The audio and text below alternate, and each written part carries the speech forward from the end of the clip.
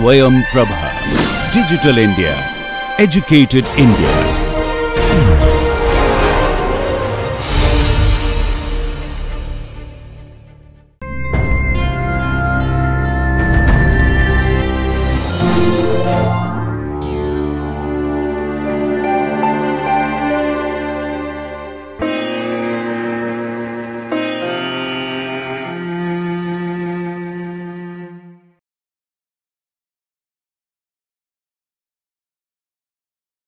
Hi, so we're going to be talking about respiratory tract infections and bacteremia. As you know, the respiratory tract is divided into the upper respiratory tract and the lower respiratory tract. And the various diseases which can occur are sinusitis, tonsillitis, pharyngitis, laryngitis, tracheitis, bronchitis, bronchiolitis, pneumonia and pleuritis. Today's lecture, however, will be restricted to pharyngitis and tonsillitis.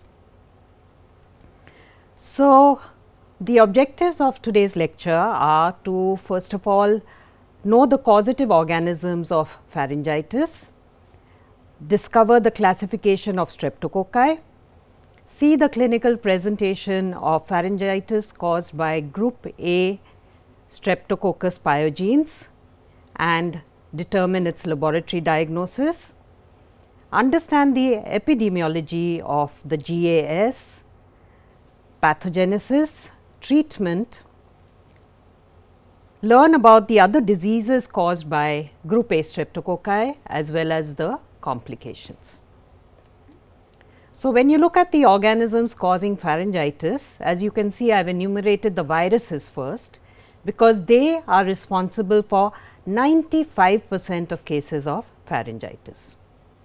In the remaining, we have the group A beta hemolytic streptococci, Corynebacterium diphtheriae, group C beta hemolytic streptococci, Mycoplasma pneumoniae, Chlamydia pneumoniae and Neisseria gonorrhoeae.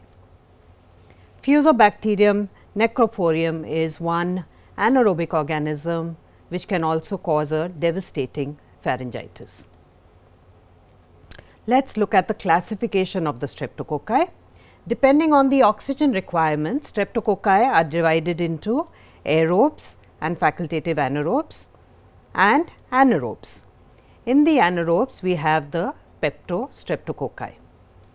Coming to the aerobes and facultative anaerobes, based on hemolysis on blood agar, these are classified into alpha hemolytic streptococci, beta hemolytic streptococci. So, alpha hemolytic are the ones which show partial hemolysis as is observed over here. Then you have the beta hemolytic streptococci which show complete hemolysis, and the gamma or what are referred to as the non-hemolytic streptococci.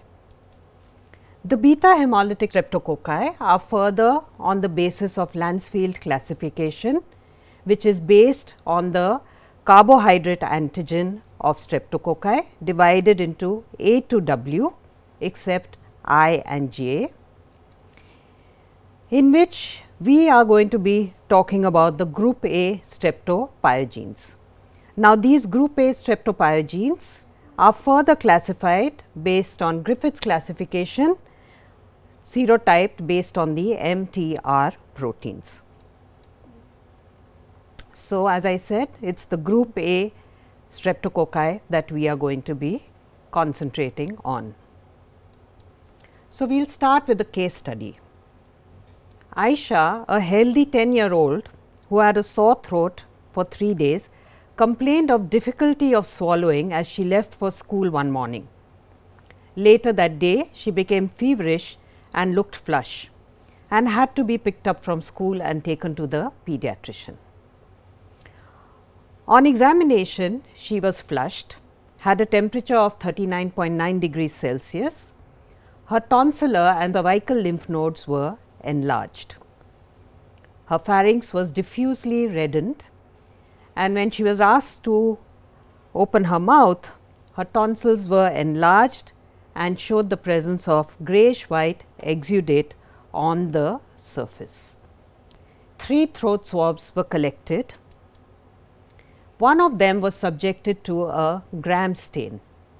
and what was observed was gram positive cocci about 0.5 to 1 micrometer arranged in chains, as well as some other scattered cocci. However, this was not really helpful for the diagnosis of a group A streptococcal infection, because streptococci form part of the normal oral flora. So, what test, other rapid tests can we do? We can do the rapid antigen detection test. In this test, the throat swab is dipped in a medium provided by the manufacturer. After that, a test strip is dipped in the same solution. We look at the test strip and see whether the control and test bands have appeared. If both have appeared, it means that this particular sample was positive for group A streptococcal antigen. A little word about the rapid test for antigen. This is a very specific test, but not so sensitive, and therefore, it becomes necessary to also cultivate the organism. The third swab should be transported immediately to the laboratory and plated immediately, but in the case of Aisha's pediatrician, since the laboratory was at a distance, he had to put the swab in Pike's medium in which it was transported to the laboratory. On the same day in the laboratory, the swab was plated on blood agar and a selective medium. A selective medium which contains crystal violet, nalidixic acid and colistin sulphate, which tends to inhibit the growth of the other organisms present in the oral cavity. These plates are incubated at 37 degrees Celsius in the presence of 5 to 10% carbon dioxide, because streptococci are organisms which are capnophilic. On day 2, beta hemolytic colonies were observed on blood agar, and when a smear was prepared, again you could see gram positive cocci arranged in chains. Further, certain tests were done to identify the group A streptococci. In these, we had the catalase test, which was negative. The catalase test helps us differentiate streptococci from staphylococci. The latter are catalase positive. So, basically the test consists of dipping the colony in hydrogen peroxide, and if bubbles appear, then it is considered catalase positive. If there is no effervescence, it is catalase negative. The next test which was done was bacitracin sensitivity. Here, test sample is plated on the upper part, the lower part has a control, and after 18 hours incubation, you see a zone of inhibition around the bacitracin, indicating that it was sensitive to bacitracin, and therefore, they were group A streptococci. Biochemical identification, the next test is the PYR hydrolysis. This is a substrate which gets hydrolyzed by group A streptococci, and when we rub a colony on a filter paper disc containing the substrate, you get the appearance of a pink color. So, here again we got the pink color, and therefore, Aisha's sample showed the presence of group A Streptococcus biogenes. Antimicrobial susceptibility testing. Now, streptococci by and large are sensitive to all oral penicillins, and therefore, the drug of choice could be oral penicillin or amoxicillin. In our country, since the incidence of rheumatic heart disease is very high, it is necessary that we give injectable benzathine penicillin. Patients who are allergic to penicillins can be given erythromycin and other macrolides. So, most of the times an antimicrobial susceptibility test is not indicated. However, in recent times there are reports of penicillin resistant and erythromycin resistant strains, and therefore, it becomes necessary to do a sensitivity test. So, now coming back to Aisha.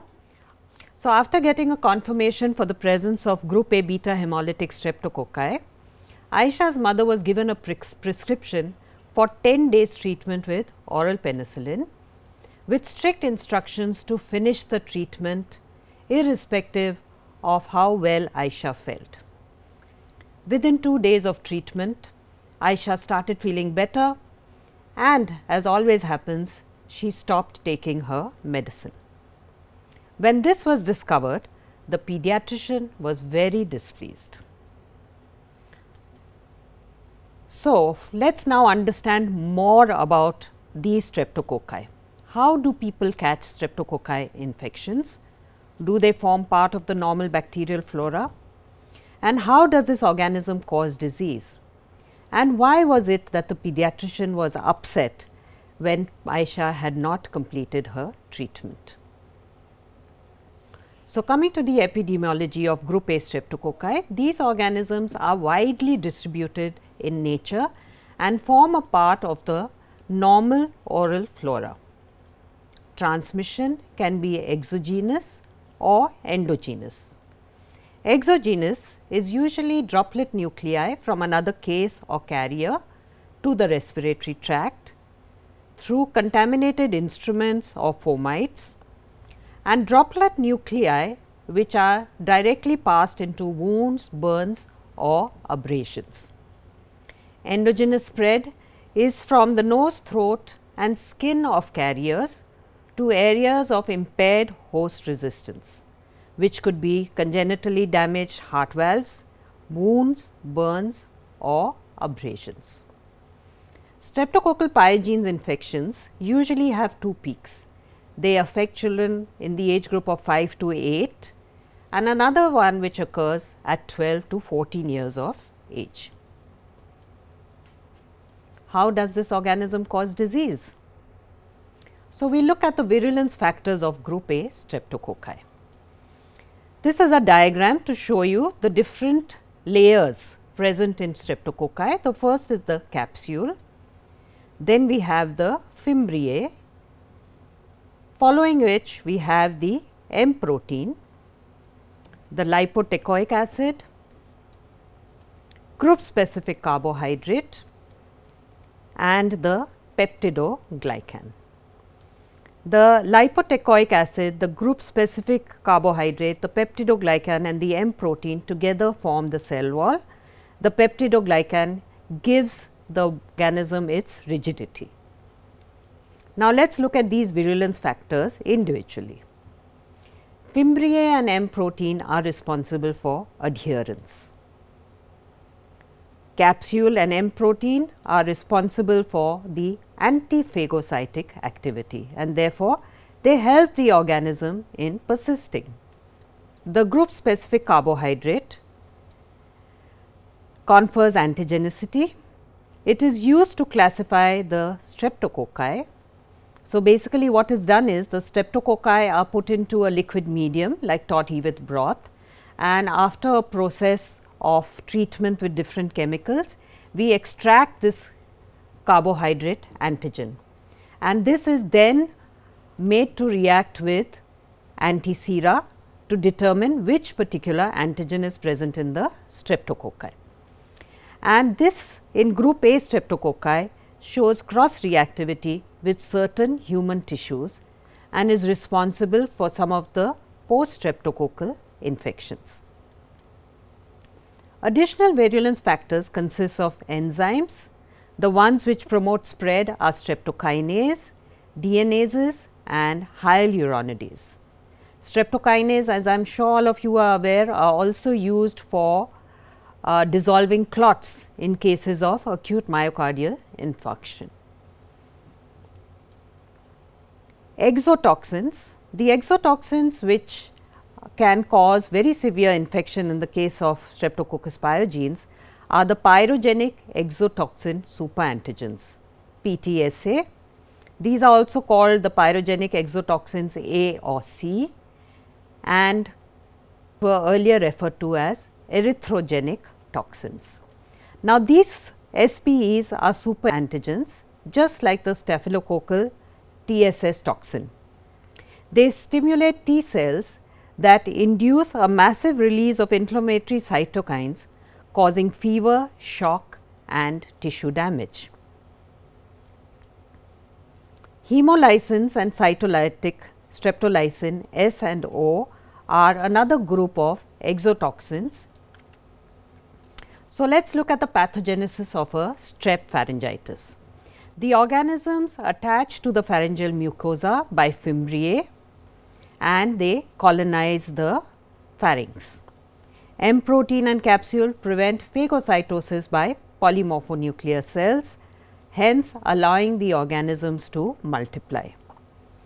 Many of these PMNs are destroyed by the leukocytic activity of streptolysin S and elaboration of streptolysin O. The remaining polymorphonuclear cells engulf the bacteria and produce an inflammatory response. The result is a sore throat, a septic sore throat, which will be represented by a pharyngitis or a tonsillitis with greyish yellow purulent exudate and additional cervical lymphadenitis and fever. Now that you have understood the pathogenesis of a streptococcal pharyngitis, at this stage I would like to tell you about the other diseases caused by this organism, because everything is sort of interconnected. Now, the diseases caused by group A streptococci could be suppurative toxin mediated or non-suppurative. In the suppurative, we have already done pharyngitis, tonsillitis. Then you have skin and soft tissue infections like impetigo, erysipelas, cellulitis, gynac infection like puerperal sepsis. In the toxin mediated, we have streptococcal toxic shock syndrome, necrotizing fasciitis or myositis and scarlet fever. Another group of important infections are the post streptococcal diseases, which are non-suppurative, and these are rheumatic fever, sometimes leading to rheumatic heart disease, glomerulonephritis and pediatric autoimmune neuropsychiatric disorders.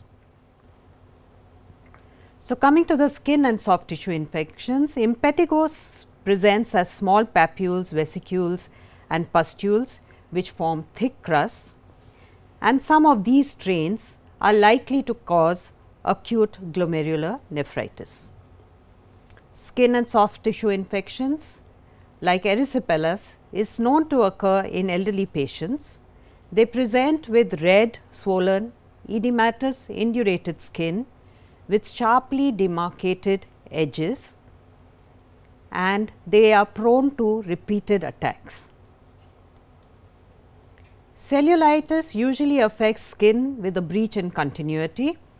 The lesions are red, swollen and painful, and there is an accompanying lymphangitis and bacteremia is common. Invasive group A streptococcal infections, these are the toxin mediated infections. Predisposing factors are pre-existing wounds and diabetes. The organism penetrates the mucous membrane or colonizes a skin lesion, even something as simple as a bruise, and this can lead to inflammation and destruction of the fascia over the skeletal muscles, leading to a necrotizing fasciitis, and hence they are called flesh eating group A streptococci. These invasive group A streptococcal infections can also cause myositis, where there is inflammation and destruction of the skeletal muscles and fat tissue, giving rise to a galloping gangrene. So, these infections are usually caused by M1 and M3 serotypes. Remember, the Streptococcus pyogenes carbohydrate antigen A was according to Lansfield's classification, then according to Griffith's type, according to the Griffith M types, it is the M1 and the M3 serotypes which are known to carry the genes for the pyrogenic streptococci exotoxins.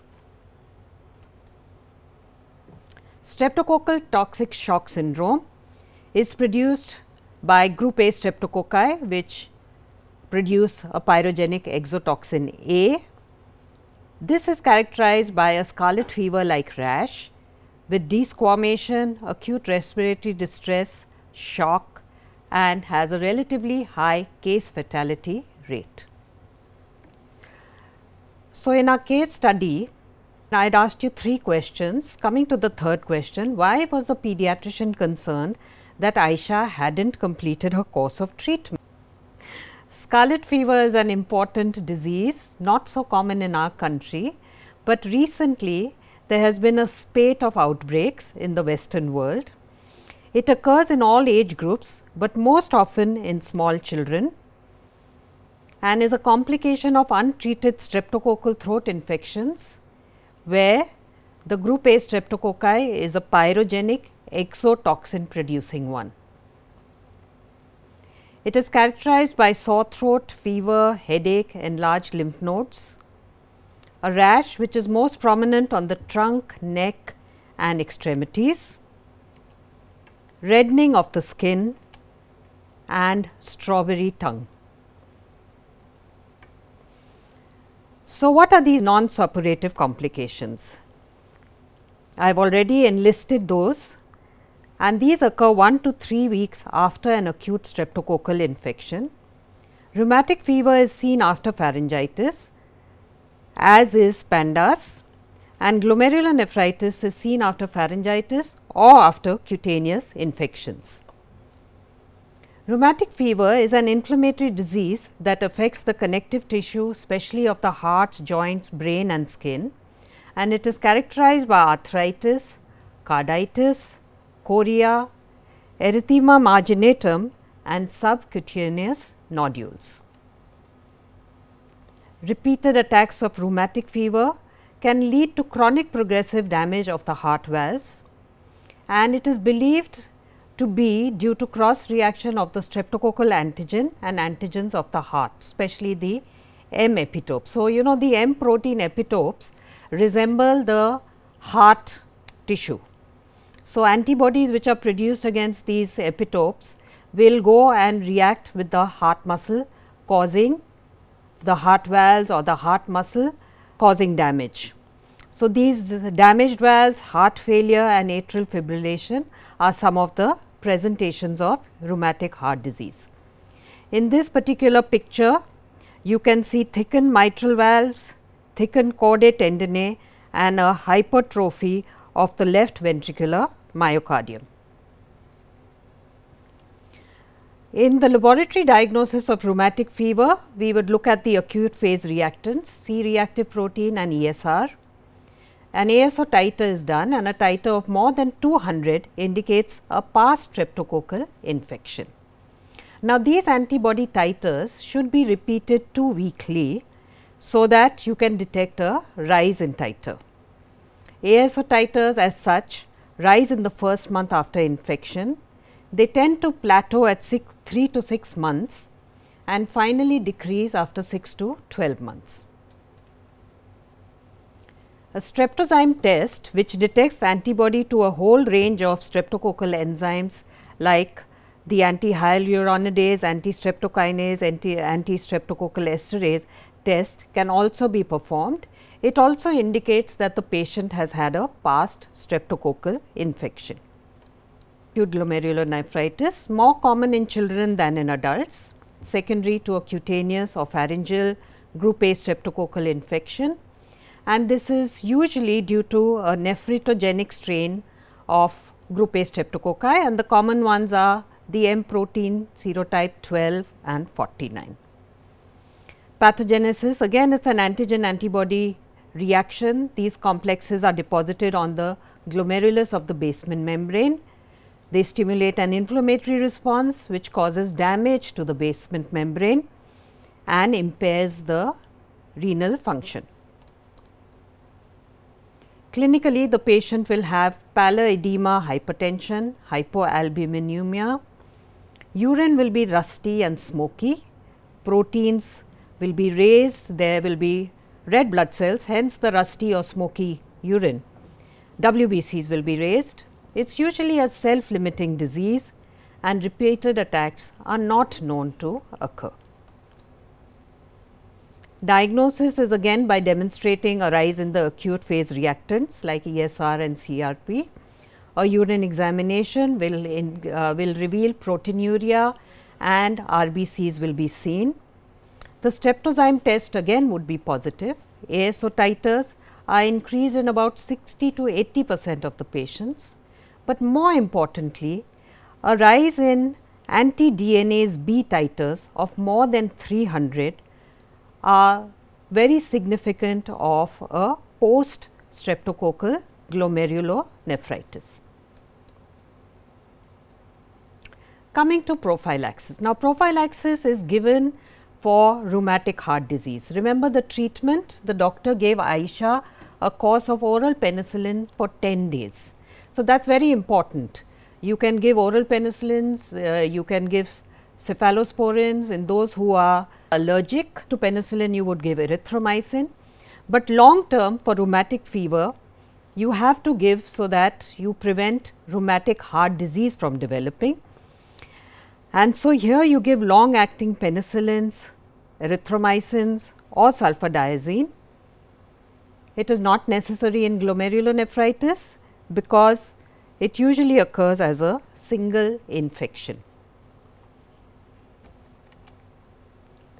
PANDAS is pediatric autoimmune neuropsychiatric disorder associated with streptococcal infections. It occurs in children who overnight after a streptococcal pharyngitis suddenly develop an obsessive compulsive disorder and or tic disorders. Now, this disease is believed to be as a result of antibodies which affect the brain, especially near the basal ganglia. And what happens with these children is that this particular obsessive compulsive disorder or the tic disorder may just increase for some time and then gradually disappear. So, to summarize, although viruses are the most common agents causing pharyngitis, group A beta hemolytic streptococci should be suspected in patients who present with a sore throat without a runny nose, who have had pharyngitis with or without tonsillitis and show enlarged cervical or tonsillar lymph nodes. Diagnosis can be done by the rapid antigen detection test. Culture on blood agar would show beta hemolytic colonies with the identification of group A streptococci can be done by doing the catalase test, determining its sensitivity to bacitracin and positivity to PYR. We can also do an extraction of the antigen and determine the presence of group A streptococci. However, this is tedious and therefore, we depend upon the more easily done bacitracin test. Group A streptococci are susceptible to penicillin and can be easily treated. However, penicillin resistant strains are being reported now. Besides pharyngitis, group A streptococci can also cause cellulitis, impetigo and erysipelas. Untreated group A streptococcal pharyngitis can lead to acute rheumatic fever and damage the heart or lead to scarlet fever. Pharyngitis and cutaneous infections can lead to acute glomerulonephritis, which both these conditions are a result of cross reaction of streptococcal antigen with heart tissue or glomerular membrane respectively.